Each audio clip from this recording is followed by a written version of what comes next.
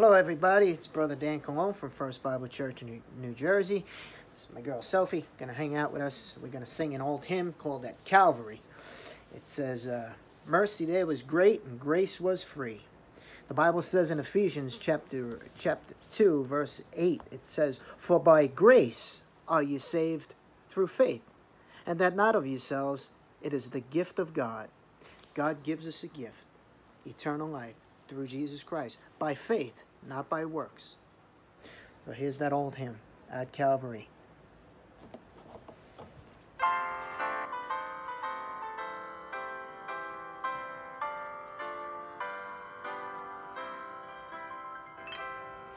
Years I spent in vanity and pride, caring not my Lord was crucified, knowing not it was for me he died on Calvary.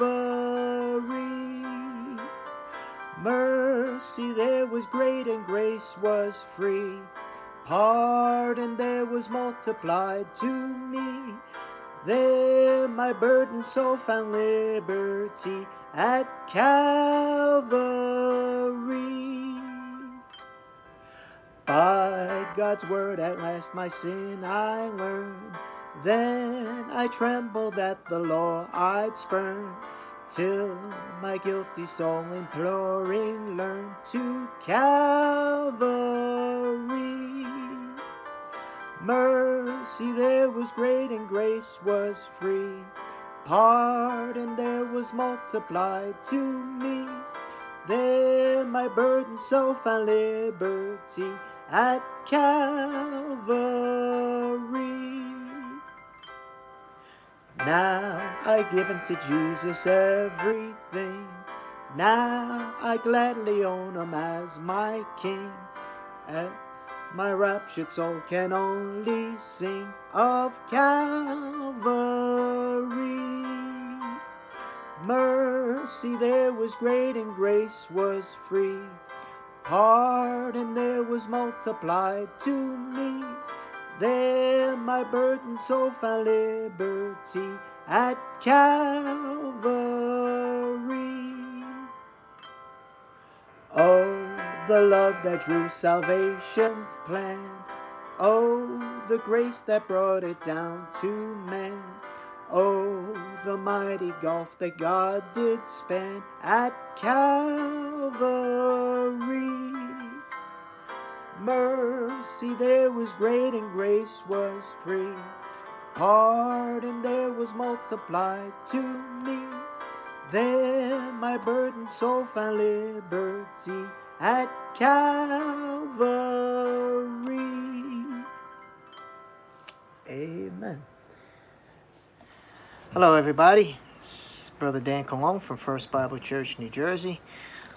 It's that time of month where I get to share something from God's Word, good old King James Bible, God's pure, holy, and infallible Word. This is my girl Sophie. She's my daughter's dog, but she likes to hang out with me. Wherever I am, she likes to be in the same room. And so she's just going to be chilling here. So if you see this little white fluffy thing, that's my girl Sophie. I have my other dog over here, Twix. He's over there. He's my bigger dog. But yeah, so it's good to be saved. It's good to be a child of the King, Jesus Christ. And I hope you're saved. I hope you know Jesus Christ as your Lord and Savior. This isn't about religion. This is about what saith the Scriptures. What does the Bible say? So I'd like to talk this morning about this portion of Scripture here. And this is called Resurrection Morning. This is the end of the Gospel of Luke, chapter 24. And this is when Jesus, the most important day ever, when Jesus rose from the dead. You see, a lot of people believe Jesus. You say, yeah, oh yeah, I believe in Jesus. That's the guy who hangs on the cross. They'll see statues of Jesus. And they know that Jesus Christ died for the sins of the world, which he did. He died for the sins of the world. But he rose from the dead. You see, that's If he would have died and stayed in the grave, it wouldn't have been worth anything. But because he did what he said he did, he not only was crucified, he died. On the third day, he rose from the dead. He paid the price for our sins. He took our sins all upon him, and he brought them to hell. He paid the price, and he rose from the dead. So I'm going to read out of the book of Luke, chapter 24. Before I do, I'd just like to say a little prayer. Heavenly Father, in Jesus' name, thank you for your word. Thank you, Lord, that we know your word is truth. That we could read it confidently, knowing that this is your word. And Father, Lord, just help us to understand. In Jesus' name, amen. So Luke chapter 24. It says, Now upon the first day of the week, very early in the morning, they came unto the sepulchre, bringing spices, which they had prepared, and certain others with them. And they found the stone rolled away from the sepulchre. And they entered in, and found not the body of the Lord Jesus. God does not amaze me. God is God. The Bible says in Genesis chapter 1, in the beginning, God created the heavens and the earth. It doesn't amaze me that God can create, that could keep everything going, that he could paint the stripes on a tiger, that he could put fish, that he could create fish and whales and animals, and he could create the human body, which is so complex.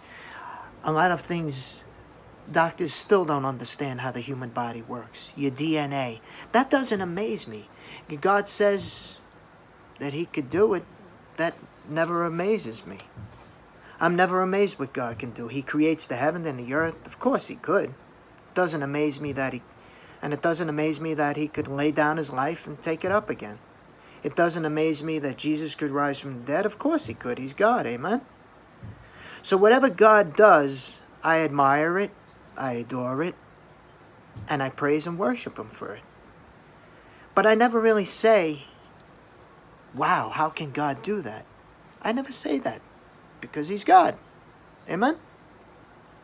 But what amazes me is when I read the scriptures and I read the Gospels, that Jesus Christ said in 3.5 years, must have said it 100 times, told his disciples that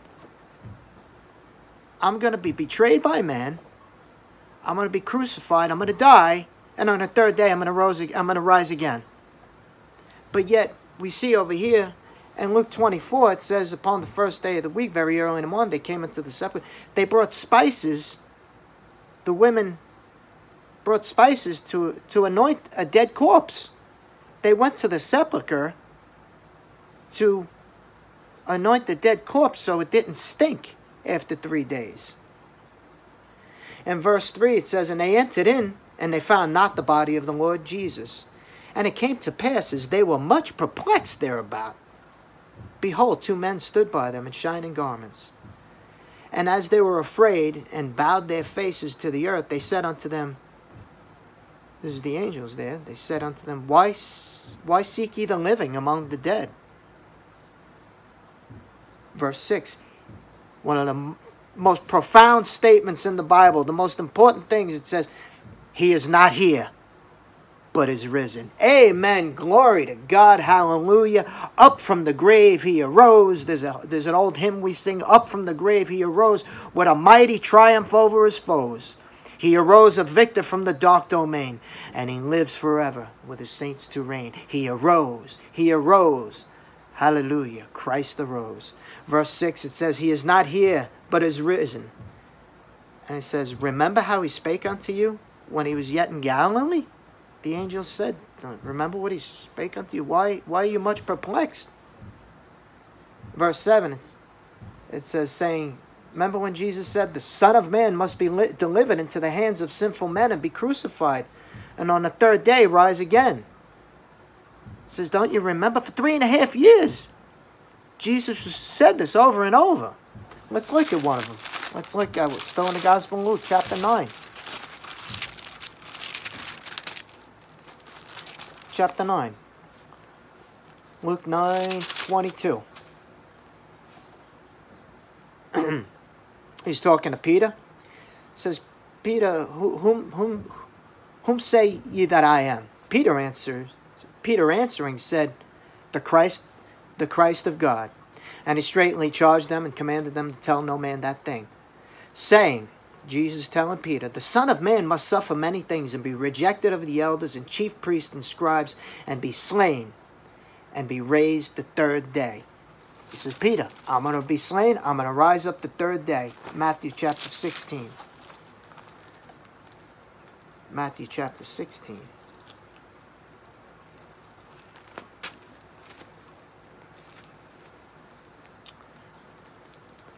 Matthew 16, verse 21.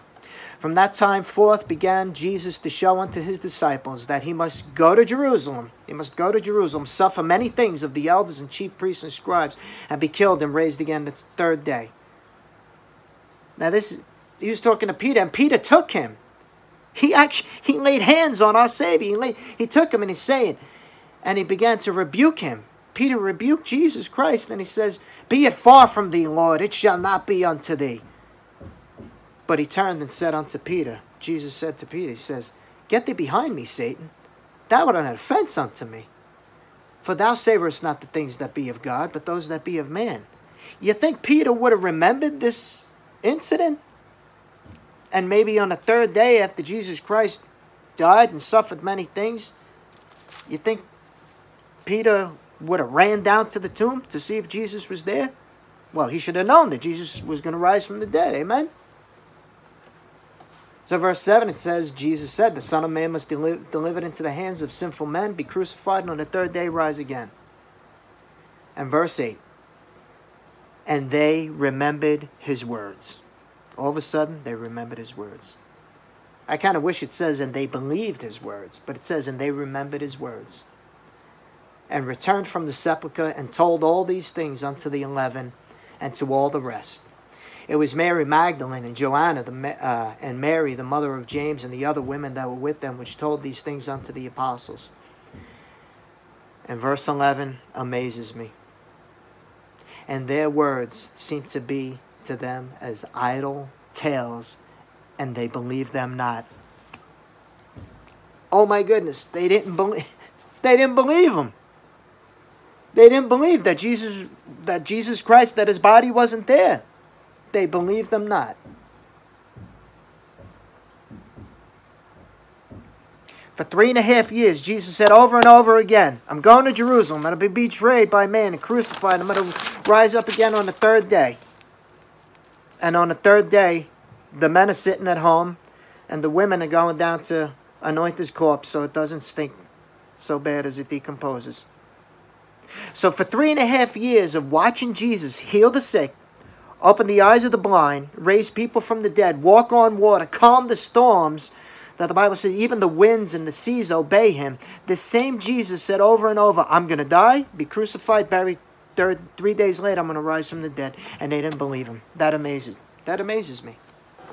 That amazes me. Verse 12, and arose Peter and ran to the sepulchre. Stooping down, he ran into the sepulchre and beheld linen clothes laid by themselves. And he departed, wondering in himself that which was to come, that which was come to pass. Peter saying, what happened?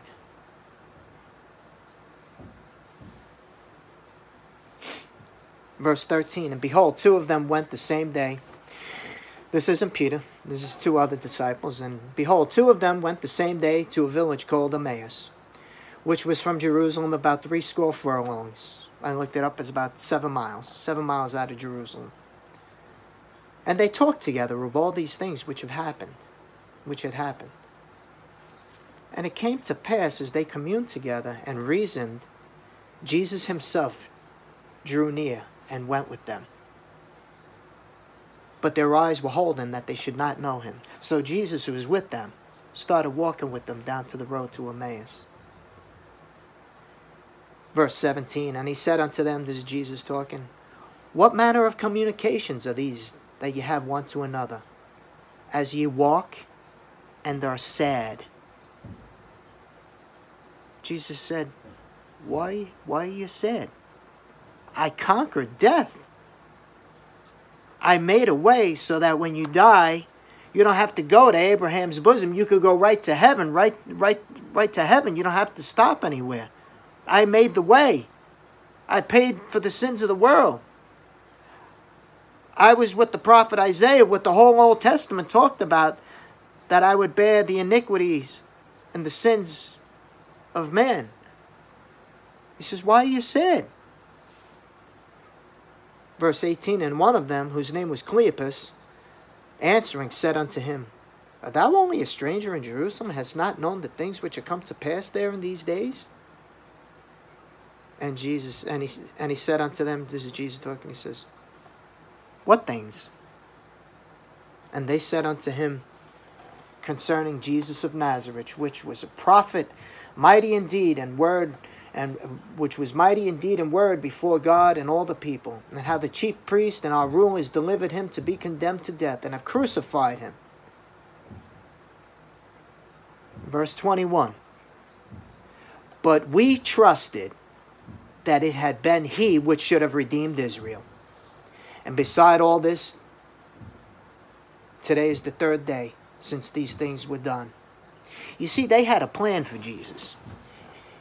It says, we trusted. See, past tense. They're not trusting anymore. It says, we trusted that it had been he which should have redeemed Israel. They stopped trusting. They had a plan for Jesus.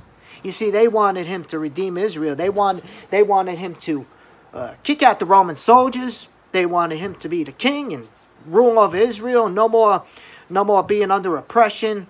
They wanted him to redeem Israel. Put it back to the old ways it used to be. See, they had a plan for Jesus.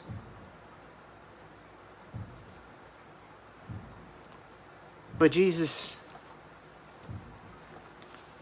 instead of Jesus had a they had a plan for Jesus. They wanted Jesus to do something, but Jesus, instead of doing what they wanted him to do, he did what he said he was going to do, and he did what was best for them. You see, it amazes me that they didn't believe that Jesus was going to rise from the dead, that they're perplexed that all these things happened. But they had a plan for Jesus, and Jesus did what he said he was going to do. This says, you know what all this says? It tells me that you could read your Bible, you could be under good preaching all your life and not really believe. The thing that we have is the Holy Spirit, which opens our eyes and helps us to understand the Scriptures. You see, how could they be sad on such a great day? Verse 21, because verse 21, past tense, they were trusting anymore.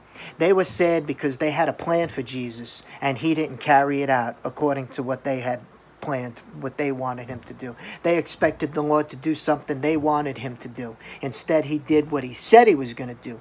They were unhappy because he didn't do what they wanted. Instead, he did what they needed. You see, we get sad. I get down in the dumps sometimes, and I start, giving myself a pity party. Woe is me. Why is this happening? Why is that happening? So you know what happens is that I forget what the Lord says, and I have a plan in my own heart that the way I think things should go, but God has a better plan. You see, we want Jesus to do what we want, but Jesus does what's best for us. We want Jesus to give us health, give us our health back, give us finances, give us money. We want Jesus to give us things. You see, when you become a child of God and you get saved, and you're a Christian, sometimes when you get saved, your problems don't end. Sometimes they just begin because you're trying to serve God. You see, when you get saved, you become born again, you become a child of God, you become a Christian. Sometimes your troubles just begin because the devil is not too happy and the devil will attack you. But you'll be, for eternity, you'll be safe. What are you going to live here? 80, 90 years? 100 years maybe? What's that compared to 100,000 years? Where are you going to spend eternity? You see, when God says he's going to do something, he does it. He doesn't lie. In Titus chapter 1,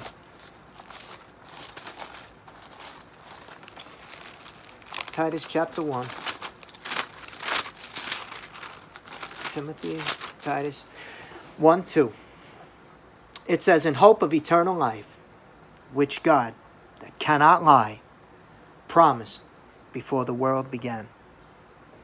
You see, God doesn't lie. And Jesus knows what's best for us. So when the Lord tells us something, we should take heed. John chapter 3, the Gospel of John chapter 3. This is Jesus saying, he says, except a man be born again, he cannot see the kingdom of God. God doesn't lie. He says, John 3:16, Jesus said, for God so loved the world that he gave his only begotten Son, that whosoever believeth in him should not perish, but have everlasting life. For God sent not his Son into the world to condemn the world, but that the world through him might be saved. Jesus said, he that believeth on him is not condemned, but he that believeth not is condemned already, because he hath not believed in the name of the only begotten Son of God. And this is the condemnation, that light is come into the world, and men love darkness rather than light, because their deeds were evil. You see, when we're born, when my children were born, when I was born, I don't have to be taught to do bad things, because bad things come natural to a child. Lying comes naturally. Stealing comes naturally. Give me that. That's mine. That's natural. That's all my children. They were used to snatch toys from the other children. And I would have to teach them to do good, because we're born in sin. It says, because our deeds were evil. It says, men love darkness rather than light, because their deeds were evil. For everyone that doeth evil hateth the light, neither cometh to the light, lest his deeds should be reproved. John 3:36. He that believeth on the Son hath everlasting life. He that believeth not the Son shall not see life, but the wrath of God abideth on. You see what I'm doing here is I'm trying to show you how when God says he's going to do something, he does it. He doesn't lie. When Jesus said, I'm going to be crucified, I'm going to be betrayed by men, I'm going to be crucified, and on the third day I'm going to rise again, he does it. Whether you believe it or not, doesn't matter. He's going to do it. So when he says you must be born again, you have to be born again. When he says you can have eternal life, you can have eternal life by trusting in him. When Jesus said, he that hath the Son hath life, and he that hath not the Son of God hath not life, but the wrath of God abideth on him, he's not lying. He's not lying. Let's just take a few from John.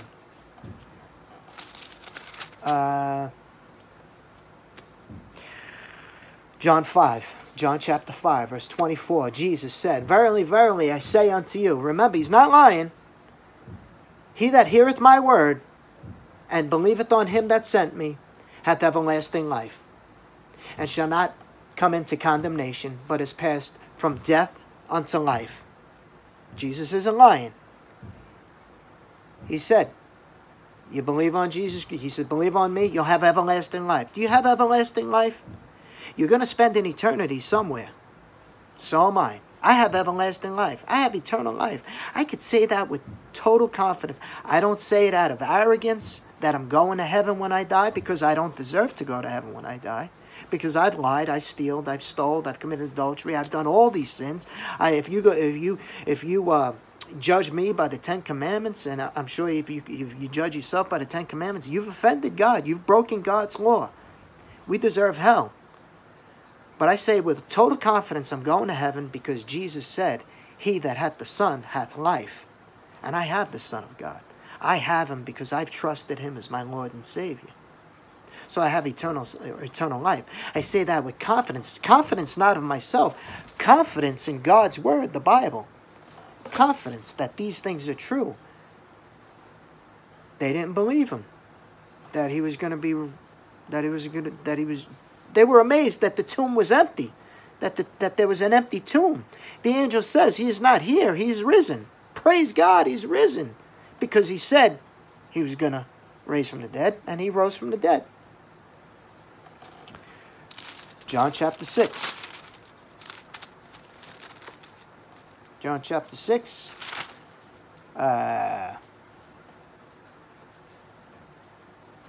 Verse 35. Jesus said unto them, I am the bread of life. He that cometh to me shall never hunger, and he that believeth on me shall never thirst.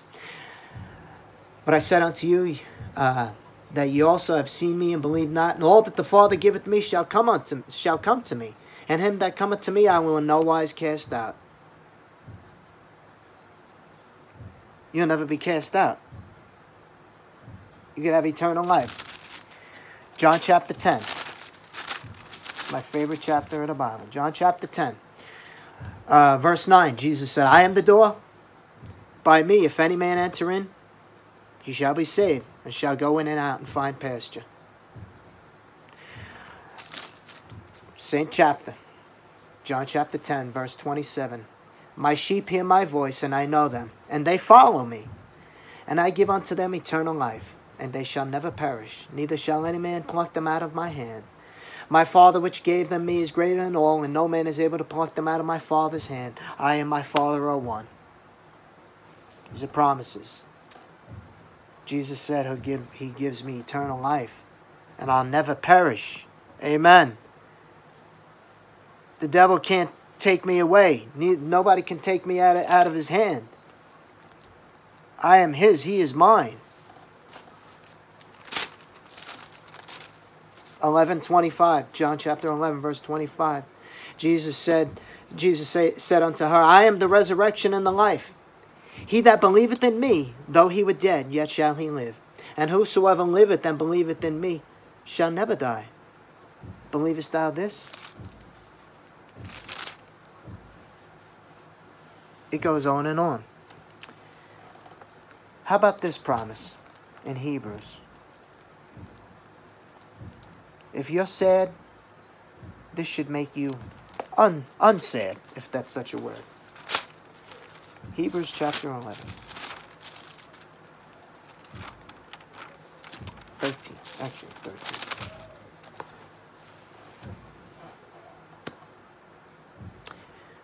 How about this promise?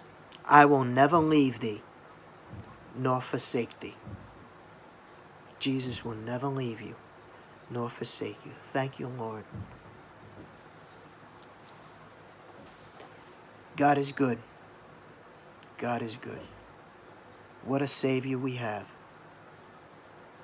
When he says he's going to do something, he does it. When he promises something, he keeps his promise. You could have eternal life just by trusting in the Lord Jesus Christ. He suffered all these things for you and for me. He didn't deserve to die. The Bible says that God hath made him to be sin for us who knew no sin, that we might be made the righteousness of God in him, in Jesus. The Bible says, neither is there salvation in any other, for there is none other name under heaven given among men whereby we must be saved. The Bible says, believe in the Lord Jesus Christ and thou shalt be saved.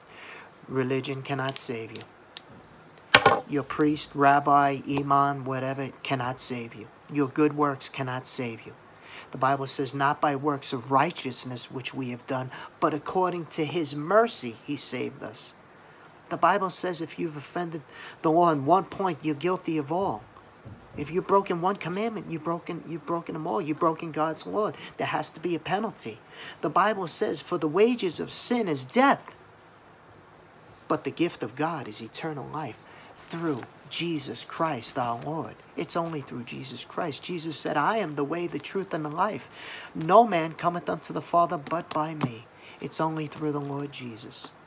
Let's pray. Heavenly Father, in Jesus' name, thank you for your goodness. Thank you for eternal life. And thank you, Lord Father, for your word. Thank you that you don't lie. Thank you that when you say something, you keep your promise. And I pray, Lord Father, that you would just do a work in someone's life today, Lord. Open the eyes of their understanding. Open the eyes of our understanding, that we may behold wondrous things out of thy law. In Jesus' name, amen. So, until next time. So, say goodbye, Shelby. Come on. I give her a little treat because she hung out with us. Talk to you soon. God bless.